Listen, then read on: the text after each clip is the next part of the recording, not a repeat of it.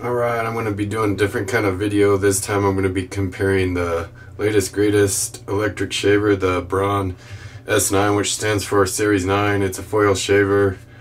It's as good as they come. I think it costs a little over $200. And the latest greatest handheld razor, which is actually a Gillette Labs Heated Razor. It's not a vibrating power razor, so we'll see how it does against an electric shaver.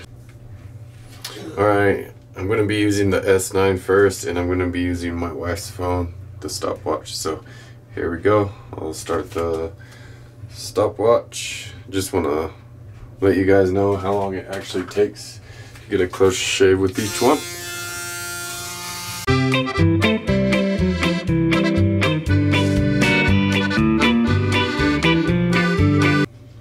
Two minutes and 35 seconds. Alright, here we go with the heated razor, and we're off.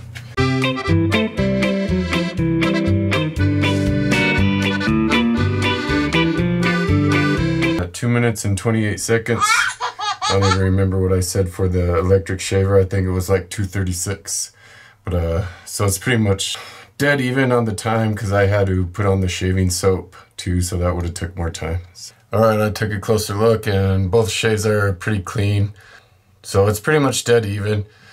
You can't really say the electric shaver costs more because with the handheld razor you're going to have to pay for the replacement blades, which can add up pretty quick. So I guess it's up to you.